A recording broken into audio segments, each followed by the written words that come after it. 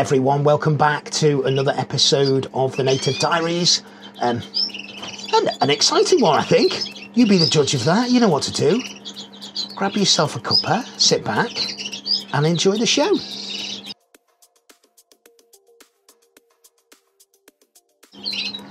Well, listen, since you were last here, a couple of weeks ago now, we have had some new arrivals to the Native Diaries in the form of new acquisitions and in the form of some young. So although it's very, very early still, because the birds are in the canary room, so they're all,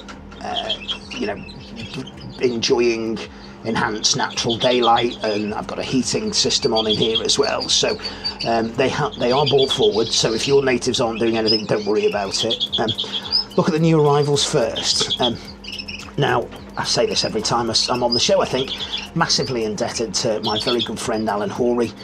Al has sorted me out with a couple of finches here. The cockbird is outstanding.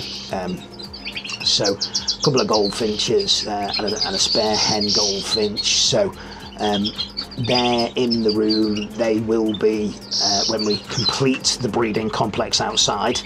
I say complete it, we haven't started it yet. Done the groundwork, but haven't started it yet. When we complete that, they will be moving into there.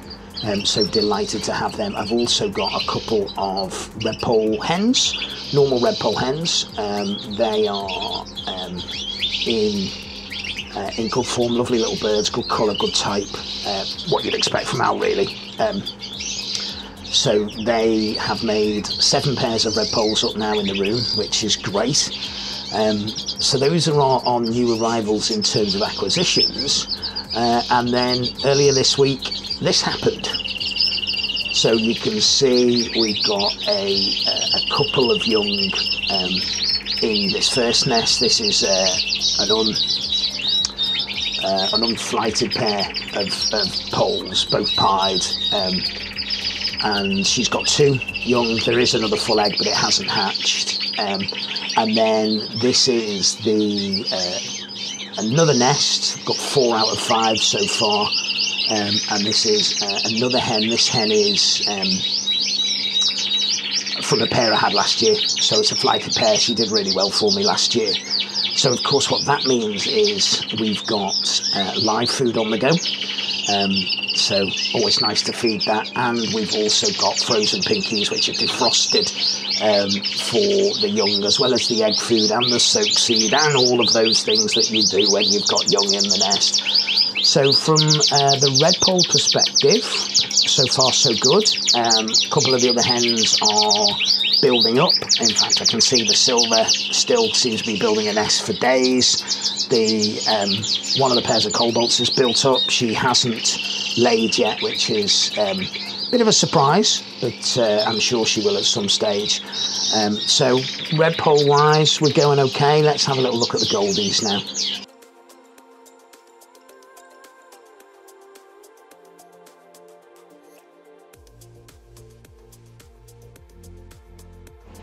So, as I mentioned a little bit earlier, we have a couple of pairs of goldfinches.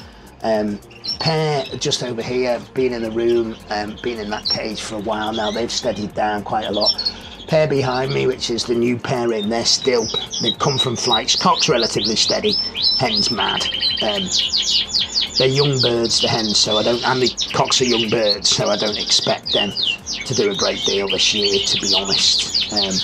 But lovely birds and delighted to have them in. Feeding them a little bit of soak seed just to try and bring them into condition. Cock, I think, is almost there. Hens, I don't think are yet. The other pair, their beak's pretty much clear now. So, hopefully it's a 3-year-old hen. It's a young cock bird, but hopefully the hen will go to nest in here, and she was from outside last year, so hopefully we will see some success with the goldies. Bullies wise, well, if I spin round a little bit, just in there, there's a bully hen. Now she's on 5 eggs. I haven't checked the eggs, I haven't taken them away. Just looking at them in the nest, they look full. They're due to hatch any day, and they haven't yet. Now she didn't sit tight initially early on. Incubation, 12 to 14 days. So I'm going to leave them until she walks off the nest if they don't hatch, and then we'll try her again. So not overly concerned about that, but yeah, so far so good. Heartbreak to follow, and we'll pop outside now.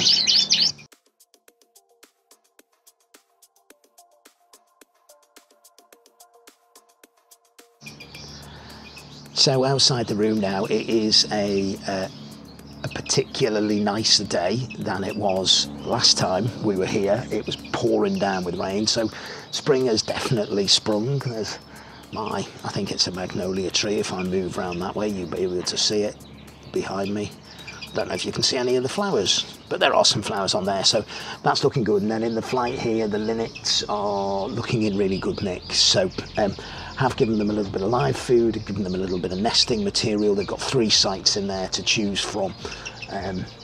They seem to be enjoying it, so we'll see. Well, listen, that's all we've got time for. If you've enjoyed it, please hit the like button. If you've got any comments, put them down below. And if you haven't subscribed to the channel, please think about subscribing. Until next time, take care.